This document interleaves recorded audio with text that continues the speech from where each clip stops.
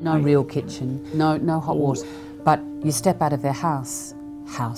It was mouldy, they all had chest infections because of where they were living. They couldn't afford to live anywhere else. A heartbreaking thing I found is that when they began to speak about Syria, the taste of the water, the sand, the baklava, everything they missed was how beautiful Syria was. And the father said for a moment when he stepped outside and looked at the view, for a moment every morning he had a cup of coffee, it made his troubles slightly less. It was that beauty that they were holding on to.